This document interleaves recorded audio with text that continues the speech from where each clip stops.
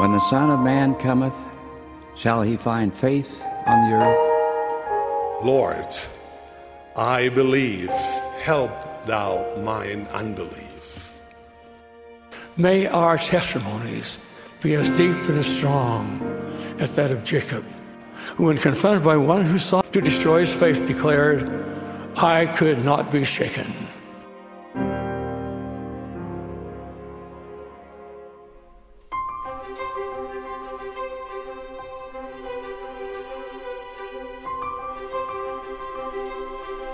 Hello, my friends, and welcome to Unshaken. I'm Jared Halverson. Today I am wearing my Easter egg tie. And that's something that only happens once a year, which lets you know it must be Easter.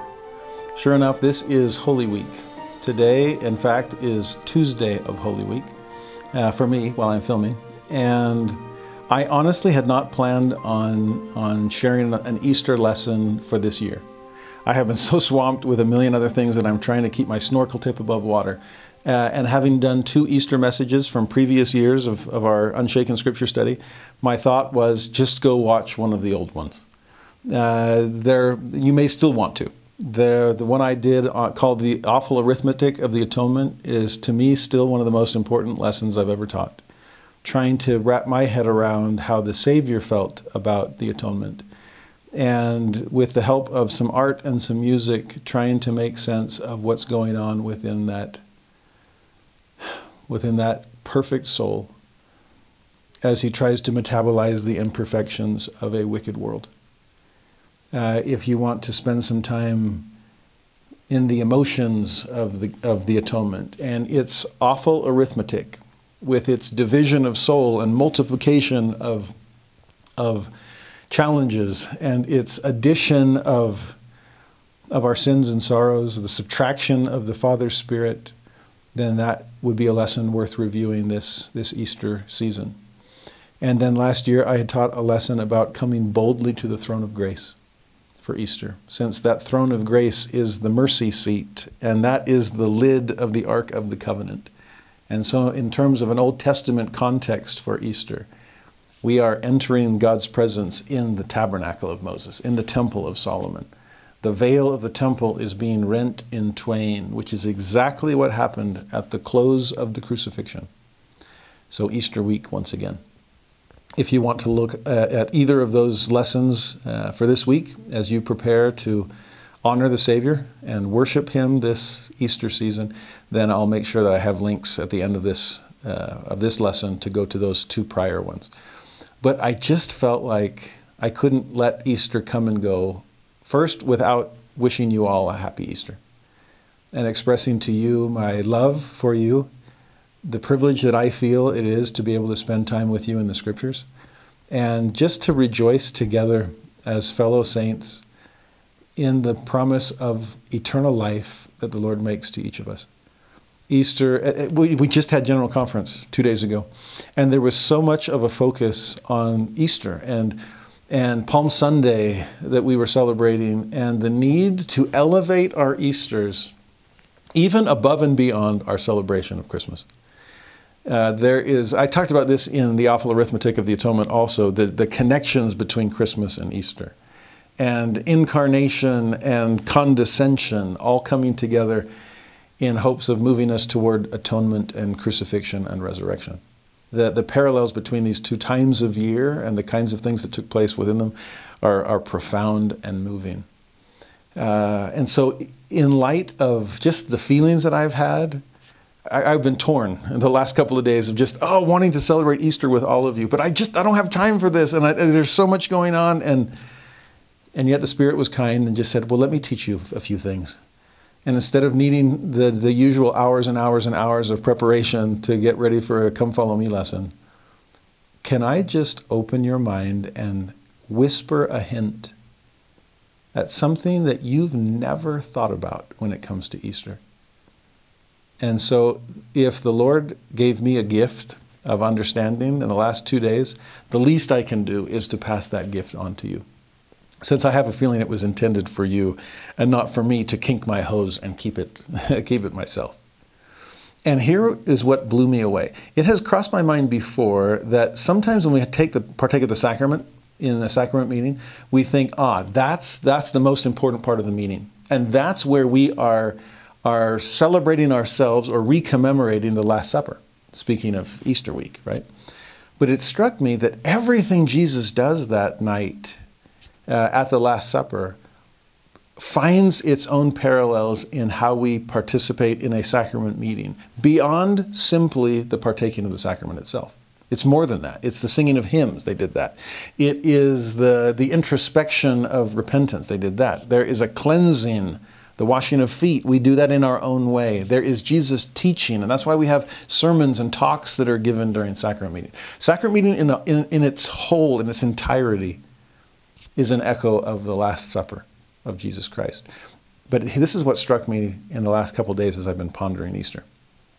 In a way, Easter week, Holy Week, the whole week from Palm Sunday until Easter Sunday, in some ways is a microcosm of what we should be doing our entire lives long through the doctrine of Christ.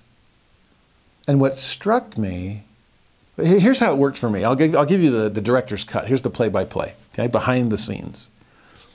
It struck me that I was trying to make my way through mentally each day of Holy Week, and remembering that Palm Sunday begins that week with the triumphal entry.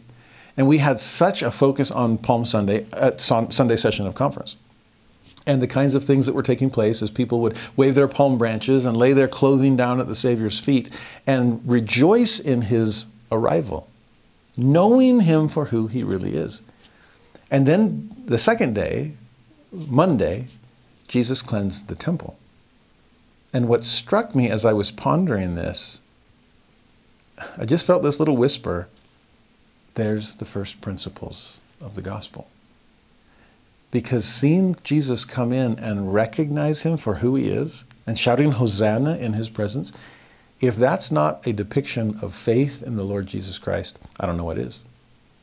And then the next day, to cleanse the temple, if that's not the embodiment, the ultimate illustration of repentance, then I don't know what that is either. And those were the first hints that the Spirit gave. Faith on Palm Sunday, repentance on Holy Monday. Okay, Halverson, take it from there.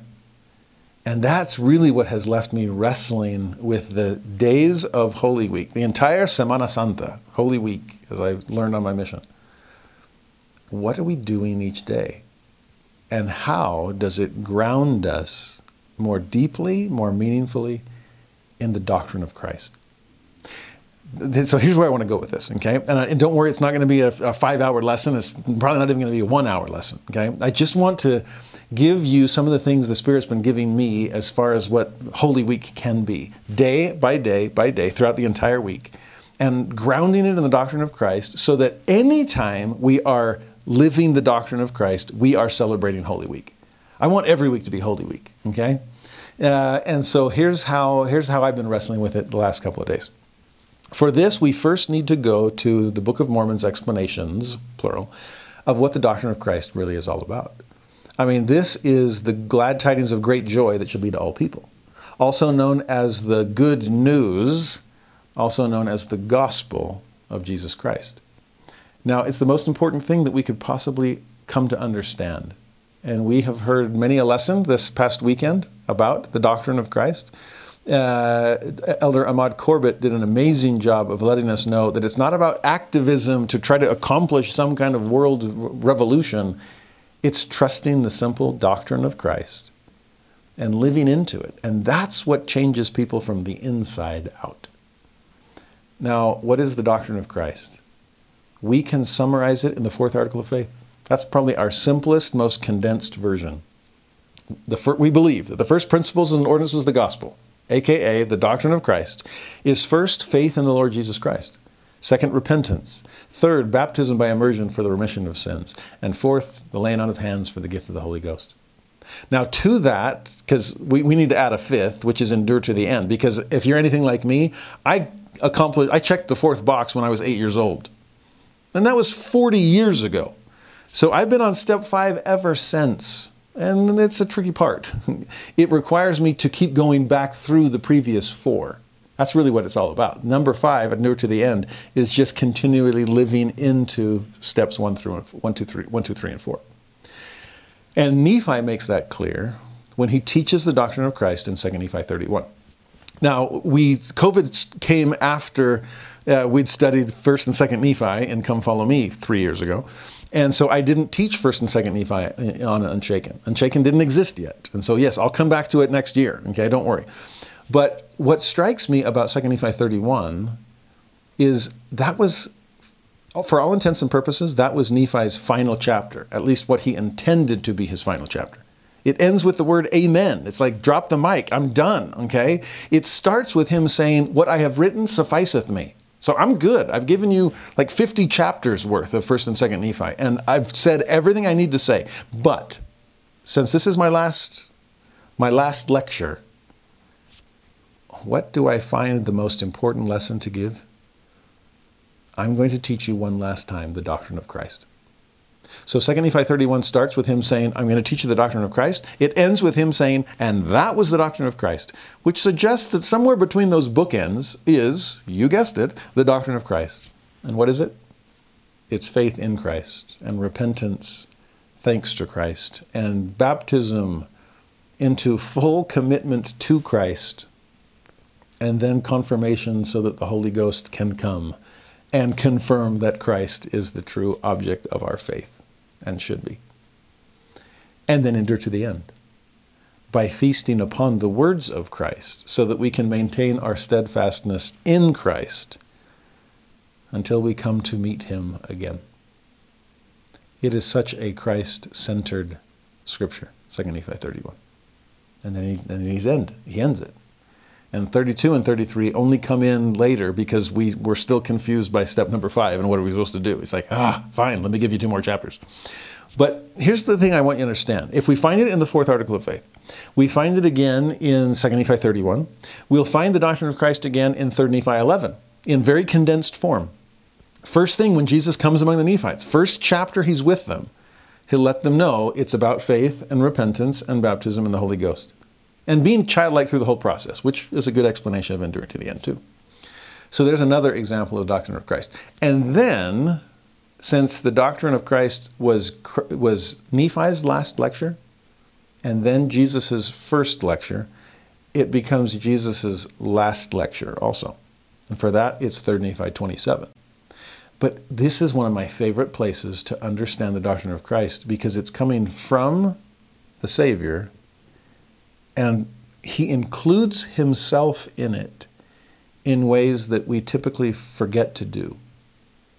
We can fly through faith, repentance, baptism, and Holy Ghost and never say the name of Jesus or comprehend or appreciate the role of Jesus in all of this. And that's missing the boat. That's focusing on the doctrine, but not the doctrine of Christ. And so listen to how Jesus says it in 3 Nephi 27, which is the culmination, the crescendo of his message among the Nephites. 3 Nephi 27, start in verse 13. And he'll tell you what he's talking about. Behold, I have given unto you my gospel.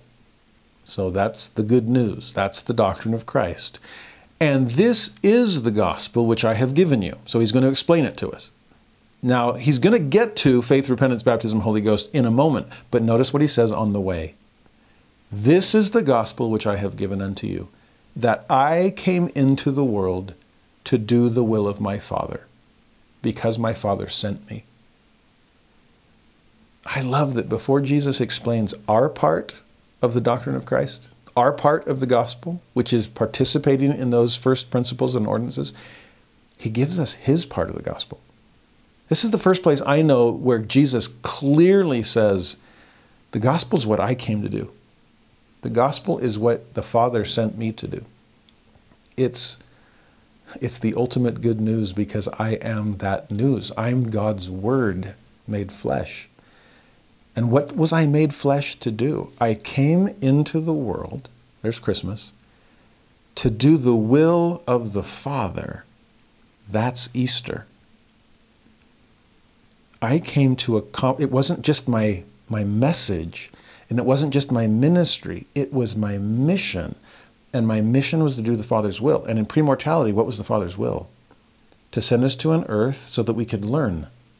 And learn from our mistakes, which would require an atonement. The Father's plan was to have a creation and a fall, which would require an atonement. And so the Father's will was that there would be a lamb without blemish, prepared from before the foundation of the world, that would come to suffer for our sins and to take on death in order to conquer it, and to rise again so so that we could rise alongside him, for him to rise with healing in his wings. Christmas in order for Easter. I came into the world to do the will of my Father. Now he's going to be more specific. And here's where we really see Easter within the doctrine of Christ. 3 Nephi 27, verse 14. And my Father sent me that I might be lifted up upon the cross. Think about what the Lord is clarifying here. From verse 13, I came into the world to do the will of the Father. Because the Father sent me. And why did he send me? Well, to do his will. What was that will? That I might be lifted up upon the cross. That's incredible. That what the Father had in mind in sending him down to earth was to have him lifted up from the earth upon the cross of Calvary. That even before Christmas, the Father had Easter in mind. That even before creation, God saw Calvary in the distance. He sent me that I might be lifted up upon the cross. And here's why, he continues. That I might draw all men unto me. That as I have been lifted up by men, even so should men be lifted up by the Father, to stand before me to be judged of their works, whether they be good or whether they be evil. Literarily, this is beautiful. And it's coming from the Word of God himself. I was lifted up so that God could lift up everyone else. I was lifted up on the cross to draw all men. Is there something about raising something? Our eyes raised to go see it. To lift something, to raise a standard, a flag. All eyes. Well, to raise a cross, and all eyes look up to see what's upon it. And our eyes are drawn to that sight, and hopefully our heart is drawn right along with it.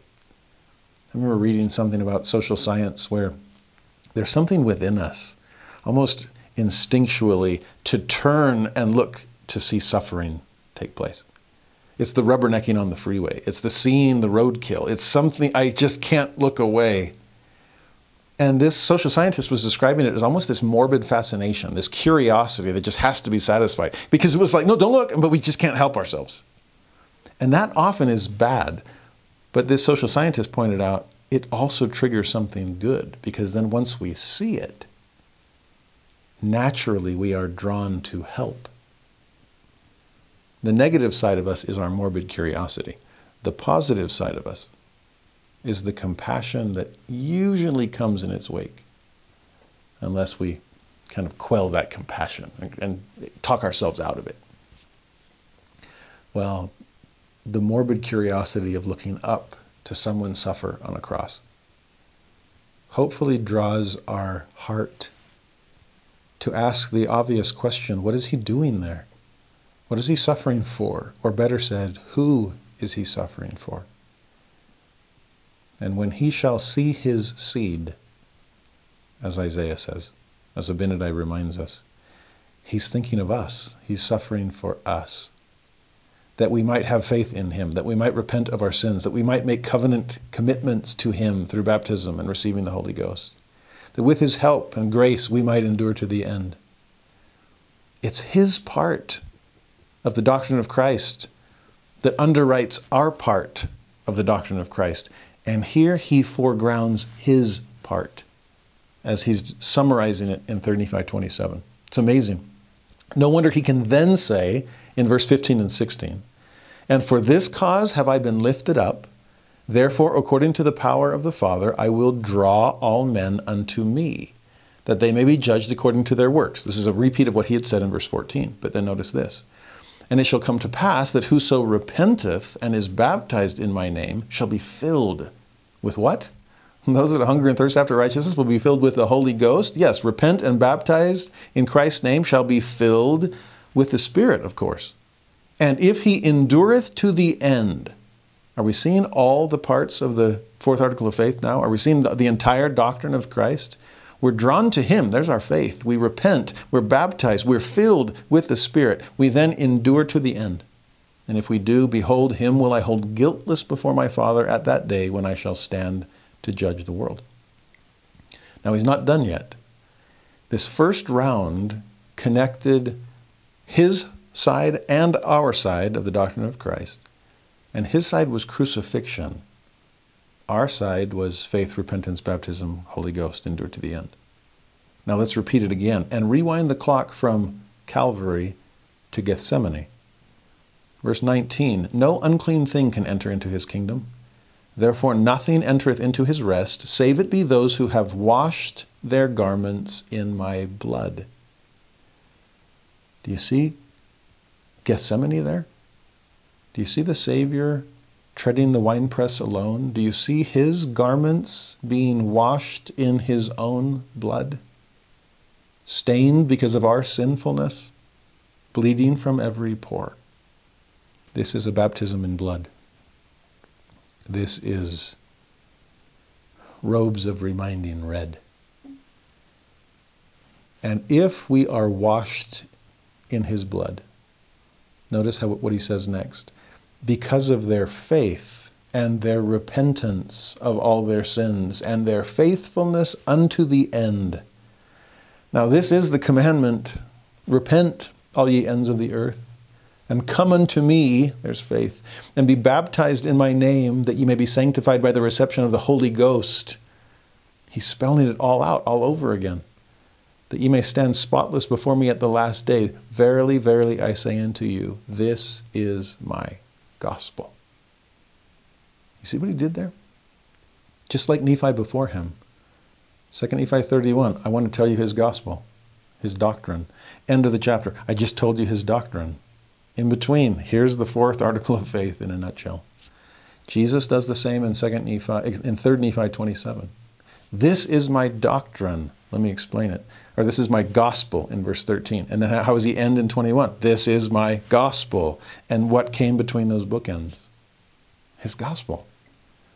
Which on our side is faith, repentance, baptism, Holy Ghost, endure to the end. But on his part is Easter. It's Holy Week. It's Gethsemane and Golgotha. It's suffering in the garden and dying on the cross. What amazes me about all of this is Joseph Smith got it right in ordering the articles of faith the way he did. Our part of the gospel is the fourth article, but Christ's part in the gospel is the third article.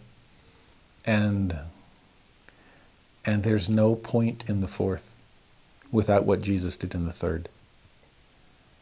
Yes, we believe in faith and repentance and baptism and the Holy Ghost as being essential. But first and foremost, before that, we believe that through the atonement of Christ, all mankind may be saved. Through obedience to the laws and ordinances of the gospel, which he'll then tell us in the next article. But without Gethsemane and without Calvary, there's no point in anything that we do. And so with that in mind, can we walk through Holy Week with an understanding that what we're seeing here in Easter is the gospel of Jesus Christ? Step by step, line upon line, precept upon precept, principle on principle, and ordinance upon ordinance. We're watching the third and fourth articles of faith come into form. So, Sunday, Palm Sunday, The first day of Holy Week, this is the day of the triumphal entry. And as I hinted at before, thanks to the Spirit's hint to me, there is faith playing out before you. Do we know who Jesus is? Would we call him the Son of David, the King of Kings and Lord of Lords coming? Are we preparing for that coming by taking our clothing and laying it at his feet? All of our silks and scarlets and fine-twined linen, are we willing to sacrifice those and have him trample them under his feet? Because we know who he is. When we think of Jesus, do we say, in fact, do we shout, Hosanna? Oh, please, save us. Because we know we need saving, and we know who the Savior is. More than our palm branches, are we raising our palms to sustain him, to call down the blessings of heaven? Do we see in his palms the evidence of his sacrifice? On Palm Sunday, I pray that we will deepen and fully exercise our faith in the Lord Jesus Christ, knowing who he is and what he's come to accomplish. If Palm Sunday serves its purpose, then we're ready for Holy Monday and the cleansing of the temple that occurs. We are ready for real repentance. We're ready to look into our temple. I love that Paul calls the body the temple and calls the body of Christ, in other words, the members of the church, a temple as well. And that Jesus comes to cleanse it as part of the beginning of this Holy Week. He had done that at the beginning of his ministry. He's here to do it again at the end. It's his Father's house at the beginning. It's his house now, taking greater and greater ownership of it all. Are we letting him do that for us? Is it our body and we can do what we want with it? Or are we honoring him and allowing him to claim it as his own? What would you want my body to do and not do? What would you want me to take in and leave out? How would you want me to use my hands as your own to serve those around me? Sins of commission to repent of, sins of omission to overcome. Have we brought things in to the outer courts of our temple that seem to be getting in the way of what the temple is designed to do? Do those money changers need to be driven out? Do those tables need to be overturned? Is there cleansing? Are we even, if we have enough faith knowing that the triumphal entry from yesterday, that Christ is coming in, but now he's coming in deeper. He's not just riding into Jerusalem. He's coming into a temple that I consider my own. Are we willing, if we know who he is, to let him shine the light into whatever deep, dark recesses of our temple we'd rather keep in the dark? Or are we willing to repent of everything? What stands in the way of real worship? What has got to go? Every Monday and every day between Mondays would be a day worth cleansing our temple so that we can fully repent. What comes next is Tuesday. And this is an interesting one because Tuesday is a day of teaching. And I was trying to, faith and repentance, and then we got to do baptism in the Holy Ghost. So where do we see baptism on Tuesday? And I realized as I was wrestling with this and pondering the days of Holy Week, we're not there yet. Because what I would consider baptism and Holy Ghost, we have to wait till Thursday. And I'll tell you why when we get there. There is specific talk of baptism and Holy Ghost on that Thursday. So let's hold off for that. But then what do we do on Tuesday and Wednesday? Wednesday's especially hard because we don't even know what Jesus did on Wednesday. We do know what he did on Tuesday, though. And Tuesday was a day of teaching. Tuesday was a day of preaching parables about two sons, one that obeyed and one that didn't. a parable about wicked husbandmen. Do they recognize Jesus, the son of the Lord of the vineyard when he comes, or not? Parable of the marriage of the king's son. Are we ready to come in from the highways and byways? Will we respond to the Lord's invitation and come to the wedding feast, or are we just prepared to miss it and don't really care much about it to begin with? It's on Tuesday that Jesus will teach about the signs of the times and the second coming of Christ. The great Olivet Discourse takes place on Tuesday. And more parables, like the parable of the 10 virgins and the parable of the talents. He's teaching all kinds of things. He's also calling out the wickedness of the scribes and Pharisees. I mean, Monday was the cleansing of the temple physically. Tuesday was the cleansing of the temple rhetorically. And he was leaning into the scribes, Pharisees, hypocrites for all the things that they were doing wrong. I mean, he's not pulling any punches on that Tuesday of Holy Week. So whether it's teaching the faithful how to be more faithful, or teaching the wicked just how wicked they've been, there's a lot to learn on Tuesday. And that's important, because without those lessons, you're not ready for Thursday's baptism or confirmation. You're not ready to at least you're not ready to take it seriously as we should. So how do I make Tuesday Holy Tuesday? Well, to borrow a phrase from section 19 of the Doctrine and Covenants, which is drenched in atonement, suffering symbolism, he says, "Learn of me and listen to my words. Walk in the meekness of my spirit, and you shall have peace in me." If we're to learn of the Lord, if we're really to listen to his words, before we're ready to commit to fully walk with him in the meekness of his spirit, we're going to need a day for that. In fact, we're probably going to need 2 or many more.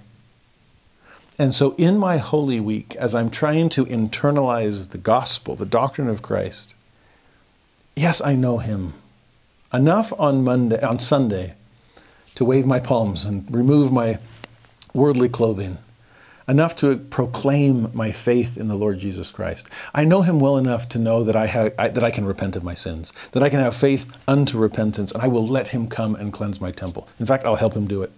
I'll cast out money changers myself. But baptism and the commitment that entails, am I ready for that? Do I have sufficient faith? Have I sufficiently repented? Let me hold off just a moment and spend a Tuesday learning from the Lord. That will deepen my faith. It will put in proper perspective the timing of all of this, that Christ will come again. Am I a wise virgin or a foolish one? Will I be a son who obeys or a son that doesn't? Will I come to the wedding feast as invited?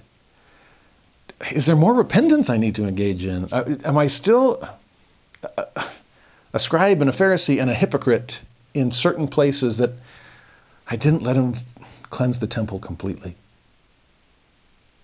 There's so much for us to do on Holy Tuesday. And even on Holy Wednesday, before we're ready for the baptism of Maundy Thursday, as it's often called. Now, Wednesday is tricky because we really don't have much on record of what Jesus did at all. It's hard to date the days of Holy Week anyway, and there's some disagreement between the Synoptic Gospels and John. We don't need to worry about all of that right now. And as we go through Come Follow Me in later weeks, we will go through day by day everything that we have. Okay, that'll be a long lesson. Don't worry. But for this overview of Holy Week, Wednesday, in some ways, knowing what Thursday would entail, maybe it's a good thing that Jesus doesn't seem to be quite so busy on Wednesday. Maybe he needed a midweek day of rest, a Sabbath between Palm Sunday and Easter Sunday, for him to prepare for his baptism in blood that would take place the next day. Maybe we need to take time to be holy instead of frantically running around looking for things to do as part of our discipleship. Maybe we need to take days of real rest and prepare ourselves for the Passover, which is likely what Jesus and his apostles were doing that day. I think there was a lot more going on Wednesday than meets the eye. But our eyes aren't given the chance to meet it. And so we just ponder and think, how would Jesus have prepared? If he spent a night in prayer to his Father before he called his apostles, if he spent a night in prayer to his Father before he walked upon the water, so often what Jesus did to recharge was to commune with his Father in heaven. I imagine a lot of that took place on Wednesday also. And that can be part of our Holy Week as well. One thing we also know that most likely took place on Wednesday was Judas went and met with the leaders and received his 30 pieces of silver and plotted his betrayal of Christ. Maybe that's something we should be pondering on our Wednesdays of Holy Week also. The opposition that we will undoubtedly face if we fully commit to Christ tomorrow in our day of baptism and confirmation. Oh, blessed are those who suffer persecution in my name. Jesus himself would suffer it at the hands of one of his own apostles. And if we can prepare ourselves for whatever we might face, betrayals and denials, even from people who we trusted, do we have sufficient faith to be able to endure whatever comes our way? Because if I'm going to put my hand to that plow, I cannot look back. Okay? So as we ponder Wednesday, don't skip straight from Sunday's faith and Monday's repentance to Thursday's baptism and Holy Ghost. Spend a day like Tuesday learning from the Lord, and then spend a day like Wednesday preparing to make that covenant. Pondering persecution, preparing ourselves through real deep worship connection with our Father in heaven. Because when Thursday dawns, will we be ready for the next ordinances of the gospel, having fully prepared through the first principles of the gospel. Now, Thursday is often called Maundy Thursday because Maundy comes from a Latin word. If you speak Spanish, mandatos is commandments. And so Thursday was a day of commandments. Chief among them, a new commandment I give unto you, that you love one another as I love you. Part of my commitment to Christ, living the first great commandment, is a commitment to the second great commandment, loving my neighbor. Am I ready for that? Now, at the Last Supper, and Thursday is where we get the Last Supper and where we get Gethsemane in those nighttime hours. And to understand this as a baptism and confirmation of all Jesus promised he would do, a baptism in blood is how I keep referring to it. And I didn't make up that language. I don't think it's overly dramatic, because Jesus is the one who said it. Even before Gethsemane, as he looked to it in the distant future, well, the not too distant future, he said at one point, I have a baptism to be baptized with. And oh, how I am straitened till it be accomplished. That was his immersion in agony. That was his baptism in blood. That's Gethsemane. It's an olive press, yes, but it's a baptismal font as well. And Jesus immersed himself in our fallen humanity. He submerged himself in our sin. He descended below all things so he could lift us up together with him when on the next day he would be lifted up upon the cross. To understand that baptism and all that he did at the Last Supper to prepare himself for it, this is a day where we ought to be preparing for our baptism and our renewal of baptismal covenants each week in the sacrament. Are we willing to look inward, to explore even deeper recesses of a temple that still is in need of cleansing, as we ask him, Lord, is it I? And yes, it is. It's then on that Thursday that Jesus can wash our feet, and through our feet wash away all the dirt we've picked up through our worldly wanderings. It's at the garden that Jesus will tread the winepress alone and give us that blood with which we can wash our garments. It's also at the Last Supper that he offers us bread and wine in token of his body and blood. This is a sacramental moment. And what are we participating in the sacrament? What are we renewing and recovenanting to do? To follow him in faith through every triumphal entry. To repent of our sins so that our temples can be cleansed. To continue to learn of him and wait for him. To take his name upon us. To always remember him. To keep his commandments. Why? So that we may always have his Spirit to be with us. That's the Holy Ghost. And what did Jesus teach at the Last Supper and in what I call his sermon after supper as he's walking toward the Garden of Gethsemane? Among other things, he taught the apostles about the Comforter that he would send. That I have to leave so that the Comforter may come. He was making way for the Holy Ghost, which is again why I make Thursday of Holy Week my reminder of baptism and confirmation. If nothing else does, the atonement of Christ ought to confirm to us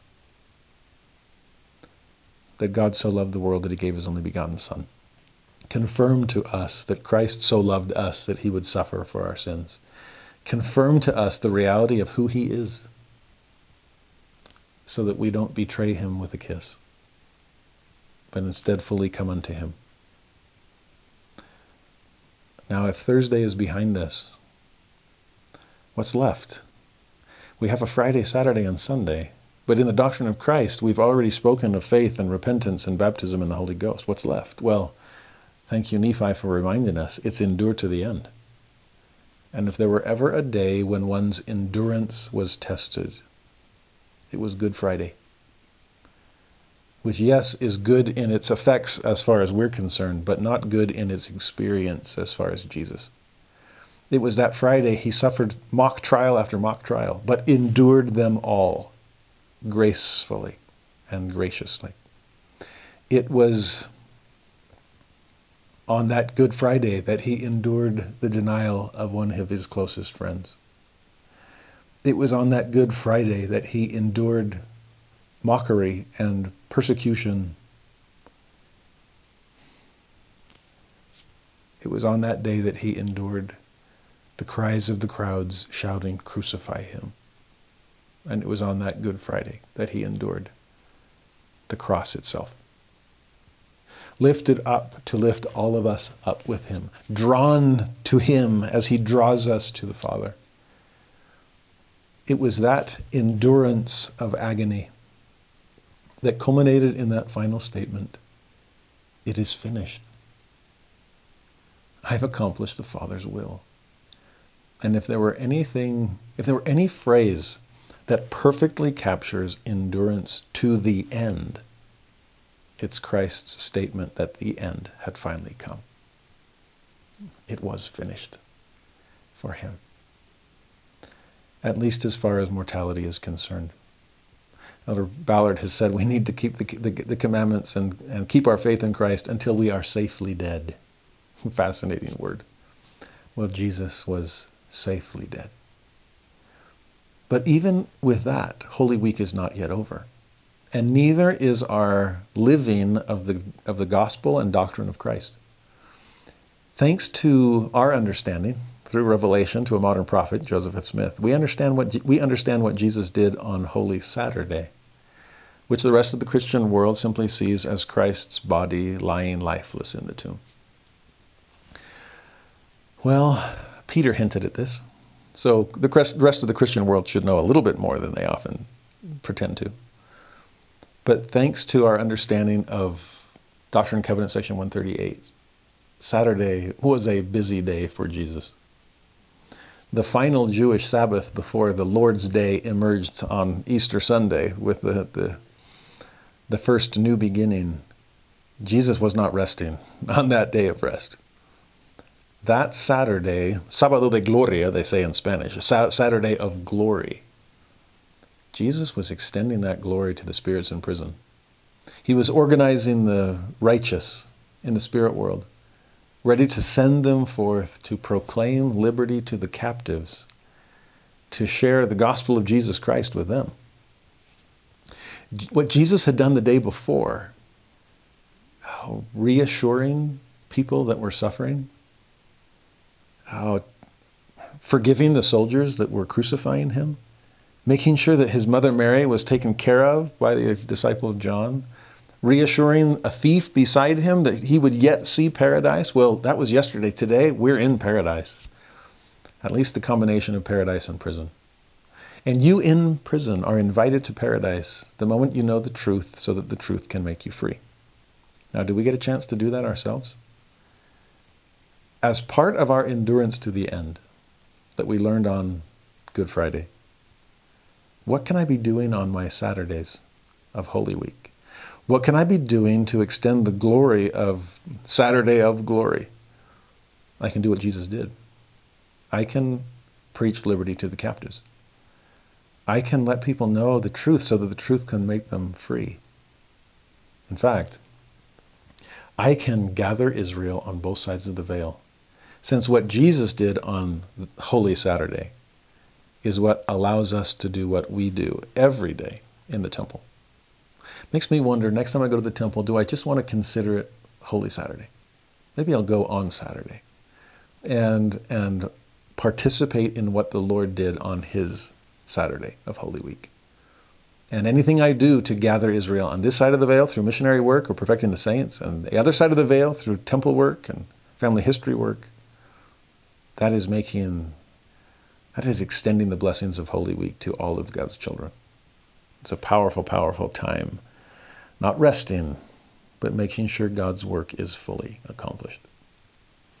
With Saturday behind me then, there in the early dawn hours, as disciples, sister saints primarily, come running to a tomb they did not yet know was empty. Happy Easter. Easter Sunday. It's been a full week since the triumphal entry. And now there's been an entry that makes so triumphal it makes the previous weeks look pretty weak in comparison. Christ has re-entered the land of the living. Christ has conquered death. And there is no greater triumph in all of history than what Jesus did to conquer sin and death. The grave and hell, the two monsters that Jacob warns us about. To think of Easter Sunday and the light that dawned that day to cast darkness out of every life. To say to all who suffer, Sunday will come. To eliminate darkness with the presence of his glorious light. That is Easter Sunday, and it is a new beginning, a new week, a new start. This is the 8th day of Holy Week, if we're being technical. And on this 8th day of new beginnings, a new week is beginning, a new day has dawned. And to think about rising with healing in his wings, rising in newness of life to give new life to us all. Isn't that what the doctrine of Christ is supposed to do? We finally made it. We have arrived at a moment of absolute conquest and consecration. Jesus has given everything he is. And he's asking us to do likewise. So as I endure to the end, Good Friday, as I engage in God's continual saving work, Saturday, am I consecrating my all so that on my Easter Sunday it is new life? I have been transformed in Christ, transfigured with him, raised to newness. That's what Easter Sunday is supposed to do. And if I do it the way he showed me, then every week is Holy Week.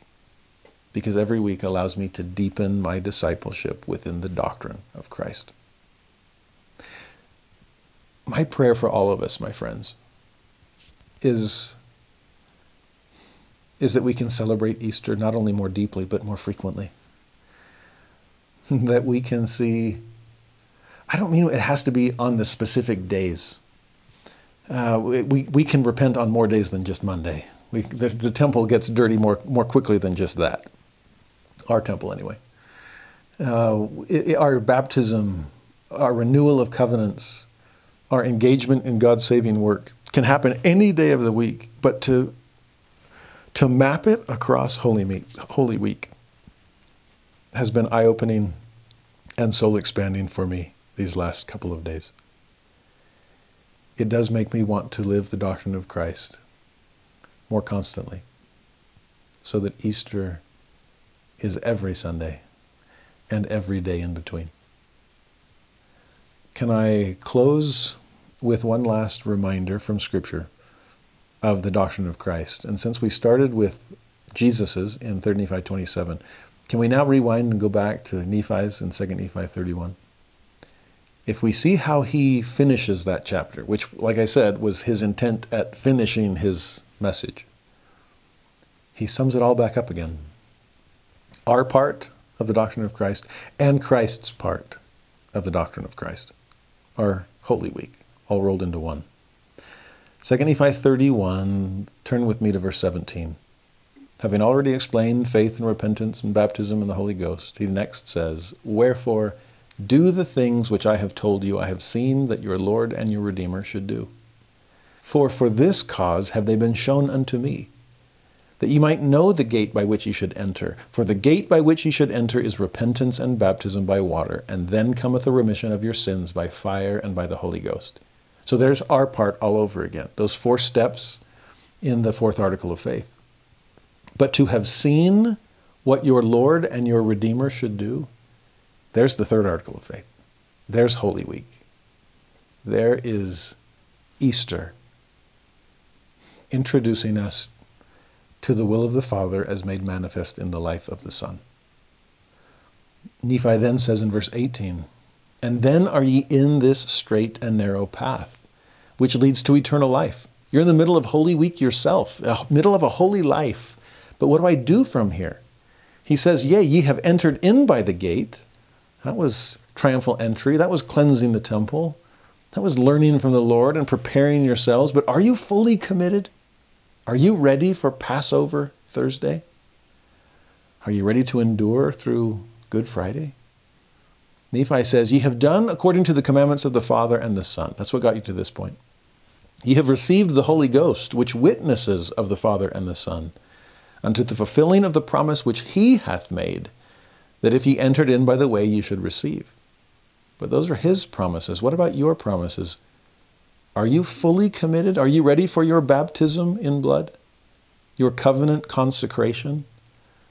Because verse 19, "Now, my beloved brethren, after ye have gotten into this straight and narrow path, I would ask if all is done." And then he answers his own question. "Behold, I say unto you, nay. For ye have not come thus far, save it were by the word of Christ, with unshaken faith in him." Can you sense why I love that phrase so much? That's enduring to the end. That's the covenant we made. That's fully seeing Christ in Gethsemane and on Calvary, personifying what unshakenness means. With that unshaken faith in him, relying wholly upon the merits of him who is mighty to save, mighty enough to endure the agony of the garden and the cross. Then verse 20, "Wherefore, because I've seen all of that, because I followed Christ all the way through Holy Week, what am I now willing to do, able to do? Wherefore ye must press forward with a steadfastness in Christ, having a perfect brightness of hope, and a love of God and of all men. Wherefore, if ye shall press forward, feasting upon the word of Christ, and endure to the end, behold, thus saith the Father, ye shall have eternal life." Oh, it is finished. not just the Savior's suffering, but the Savior's work, the Father's will, we will have eternal life. And then Nephi ends with verse 21, "Now behold, my beloved brethren, this is the way, and there is none other way, nor name given under heaven whereby man can be saved in the kingdom of God. And now behold, this is the doctrine of Christ, and the only and true doctrine of the Father, and of the Son, and of the Holy Ghost, which is one God, without end. Amen." Oh, amen and amen, Nephi. Amen, Jesus, from 3 Nephi 27. Amen to our experience through Holy Week, because we have come to know the Father and the Son and the Holy Ghost as we've watched Jesus progress from triumphal entry through a garden of suffering, a cross of agony, and a tomb that is permanently empty. I testify of Jesus Christ. I express my love for him and to him this Holy Week. I pray that he knows of my faith in him and my desire to repent of sins I am sorry for committing. I want to learn of him and hear his words and walk in the meekness of his Spirit. I want to climb the Mount of Olives and understand how short the time is until his glorious return. I want to take time to be holy and just prepare myself to more fully and faithfully renew my covenants of baptism and Holy Ghost, not at a Last Supper, but a supper I can repeat Sunday after Sunday as I partake of the sacrament. I want to immerse myself in a life of discipleship. And I want to be more fully worthy of the Holy Ghost's constant companionship. Here I am 4 decades into my endurance to the end, and I feel that I am still far from finished. I pray that I can endure it well and follow the example of Christ through it all.